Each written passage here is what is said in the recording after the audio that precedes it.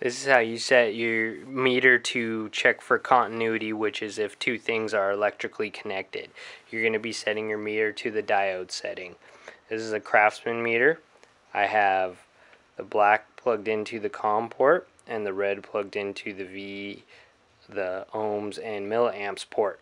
I have the meter turned to this setting, which looks like a arrow with a plus sign, and you can see from the screen that the meter says 1 right now. Means that nothing is connected electrically, but I can test what my meter is going to do. It's either going to beep at me or say 0 if I touch the two prongs. And this meter beeps. That's how you know that two parts are connected electrically. This is how you test for grounding. That means two things are electrically connected. Some symptoms of this in your LED string are some LEDs light up, some don't. The whole string is dimmer. None of the LEDs light up.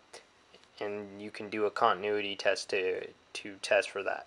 So I've already set my meter to the diode setting, so I'm ready to take my probes and touch them to my LED string and the heatsink. So take one probe, put it to the joint you want to test, which in this case is going to be this one, and you put the other one on the heatsink.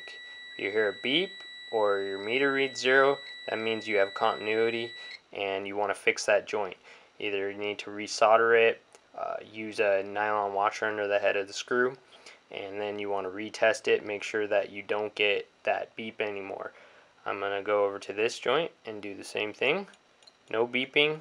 That means there's no grounding there. It's not a sign of continuity, and I know that joint is good in that regard.